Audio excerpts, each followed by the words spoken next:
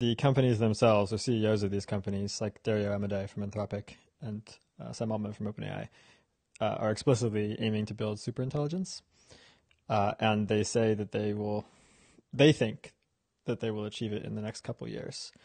Um, and I independently agree. Like, this is my job, is to forecast AI trends. I'm not confident. I think maybe it could take much longer than that. But also, it does actually seem to me like sometime before this decade is out, they will succeed at building superintelligence. What is superintelligence?